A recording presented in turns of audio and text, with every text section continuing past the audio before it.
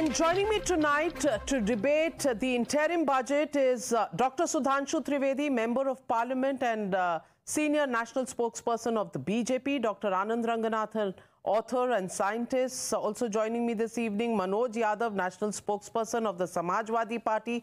But my first question goes to Sanjay Jha, author and suspended Congress leader. And Sanjay Jha, you know, we've heard many criticisms by the opposition, and it's fair point, for opposition to criticize the government. But today was a completely different criticism, where D.K. Suresh, Member of Parliament of the Congress Party, brother of the Deputy Chief Minister of Karnataka, who says southern states contribute more taxes and all of this is being diverted into the north, and therefore we might have to think about making a separate country in the south. Now, Sanjay Jha, is this the Naya Bharat? Is this the Bharat Jodo Yatra that Rahul Gandhi is doing? And is this the only insight that the Congress has on the union budget? Earlier when you were introducing the program, Navika, you mentioned Mary Poppins. I can tell you that when I see Mr. Modi's government, I'm actually reminded of the French Empress Marie Antoinette, who famously said, "Let them eat cake." This is a government under whose watch we are seeing the highest level of income inequality. But the government obviously doesn't care. Poverty, you have 230 million people according to the UNDP. Obviously, Niti Aayog doesn't agree with that number. But, even the numbers in this government are suspect. The demographic dividend, the young story, Navika, of India, that all of us believed was our biggest USP in the global sweepstakes, has been destroyed if you look at the number of people who are jobless. I mean, what is this government really patting itself on the back for? This is almost a deja vu like, India Shining Part 2, where the government in its own land of illusions is painting a story that does not exist. I mean, I have data to point out, Navika, that the rural wages, this is 83% of India that works in the farmlands, has seen no real increase in its income levels, net of inflation. And that's 83% of India.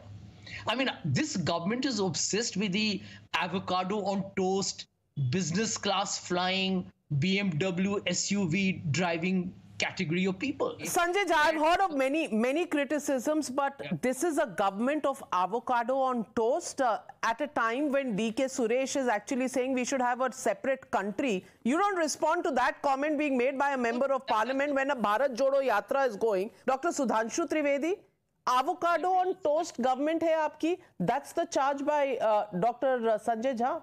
I am unable to understand Dr. Sanjay Jha is talking about which year.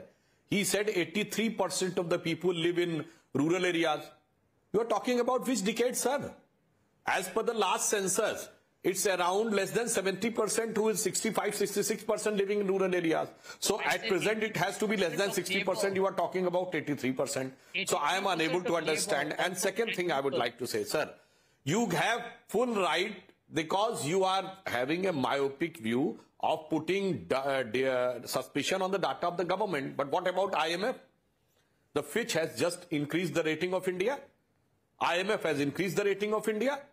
Even IMF chief Christina Georgieva has said that India is going to contribute 15% in the global growth rate. It is going to be the brightest spot. The IMF in which Dr. Manmohan Singh has worked.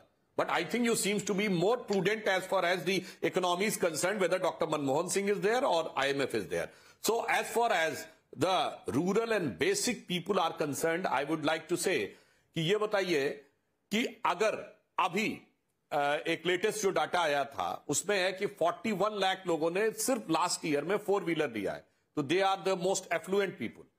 If 7.5 crore families are having an automobile, which is third biggest in the world, but all 7.5 crore are the affluent people. Sir, the problem is you are not able to see what the ground reality is there, how the things have transformed at the ground level, from Mudra Yojana to Jan Dhan Yojana to how the things have transformed. I just want to say one thing. ये 4 करोड़ मकान तो बने ना गरीबों के, ये 4 crore effluent हैं, जो मिडिल क्लास का मकान है लेस देन 1 crore, उसका 24% सेल बढ़ा है। ये एफ्लुएंट क्लास है जो एवरेज मकान ले रहा है। इसीलिए आपसे कहने की कोशिश कर रहे हैं, sir what you are trying to से doesn't match with the fact.